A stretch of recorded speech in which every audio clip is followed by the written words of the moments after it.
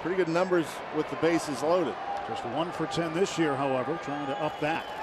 And Byrd, that's a ground ball into left field, a base hit. Marte scores. Here comes McCutchen right behind him. 2-0 Pirates. Marlon Byrd, with the bases full, drives in 2, and the Pirates strike first in Cincinnati.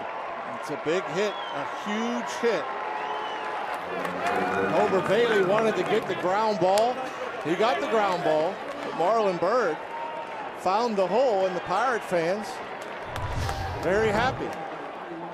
And again, that's a pitch, a borderline down, but Marlon Byrd has done an incredible job, I think, in these RBI situations, finding a way, especially against the breaking stuff.